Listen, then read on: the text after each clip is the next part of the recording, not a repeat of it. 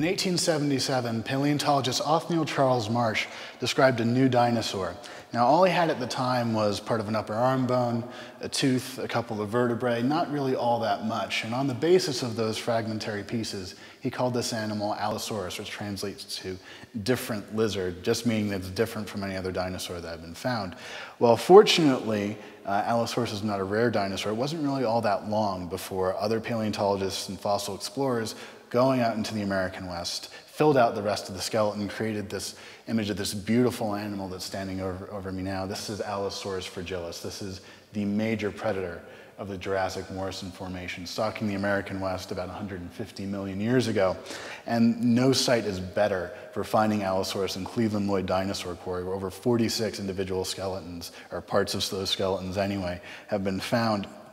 And it really creates this image of a Jurassic killer. This was not a dinosaur that kind of waited for whatever carrion was left out on the landscape. This was a dinosaur that went out and hunted and killed prey. And one of the most distinctive ways that we can tell that is by these claws, by these nasty meat hooks that it had on its arms. Even though its arms are relatively short, I mean, they're just basically as big as my arms for an animal as big as this. They're still powerful, and they still had these keratinous sheaths that would have extended over their claws that allowed them to dig into prey. I mean, walking outside the quarry, I picked up the back half of one of these things, and even though this looks relatively small, this would have been a claw that was fit into the hand about here.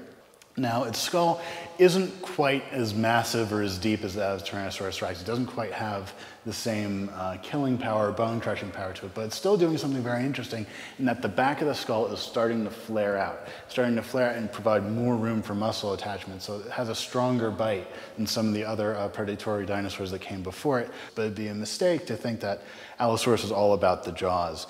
There'd be heavy musculature in the neck connecting to the back of the head, and what that allowed was that when Allosaurus went after a young sauropod or a juvenile stegosaurus or a camptosaurus or something of that nature, it could basically use its head like a hatchet. Use that neck to really throw its head forward, open that mouth, sink those upper teeth into its prey's body, and slam that lower jaw into it. If it didn't catch it, it would at least shear off a large amount of flesh. And if the prey was small enough, if it really was just a mouthful, those teeth were recurved. So that means that there is only one direction that that mouthful could have moved, and that's back into the throat. Really all the confirmation you need that you don't want to end up in the mouth of an Allosaurus.